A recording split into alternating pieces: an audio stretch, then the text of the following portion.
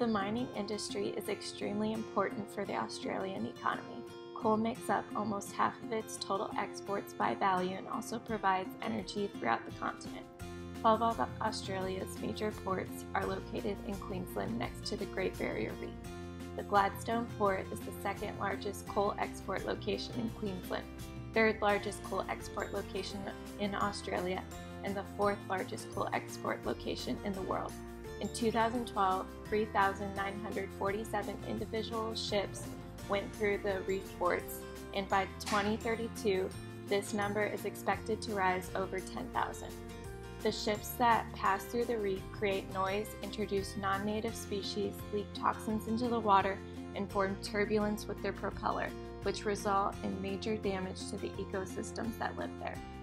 In recent years, there have been plans to finance the building of a new port, the Carmichael coal mine, which creates enough coal to supply electricity for more than 100 million people. This decision has caused great conflict with Australian citizens. The coal industry is causing major damage to the Great Barrier Reef. Coal and dust fragments are released from the coal plants and ships into the reef, which has a toxic effect on marine animals and ecosystems. In fact, enough coal has been deposited into the ocean to cover the entire reef. In general, the use of coal has a negative effect on the oceans. When coal is burned, it releases carbon dioxide into the air, and this raises water temperatures. These high temperatures cause plants and coral to have difficulty photosynthesizing. Even though the reef has been affected by coral bleaching, overfishing, and toxic runoff, its coral can bounce back and continue to thrive if conditions improve. Half of the reef is already dead, and it is in great danger with the possibility of the coal business expanding. The Great Barrier Reef is one of the most diverse ecosystems in the world, and it is a $5 to $6 billion industry for Australia through fishing and tours.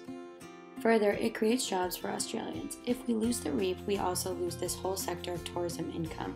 However, the coal industry generates around $54 billion for Australia, which is why it's expanding so rapidly. Downsizing the coal industry to protect the reef would result in a massive hit for the Australian economy, as it's the most valuable Australian export. There's a tough debate here on how to find the middle ground between protecting the environment and continuing to benefit the economy. The Australian government says it is working on sustainability efforts to help protect the reef, and while these efforts discuss the issue of climate change and ways to improve the problem, they fail to acknowledge the fact that these coal mines and overall coal distribution play a large part in this issue. The people of Australia are divided in a stance of industry versus conservation, but regardless of stance, one thing is clear. Without any action, the Great Barrier Reef, one of the wonders of the world, will only continue to degrade.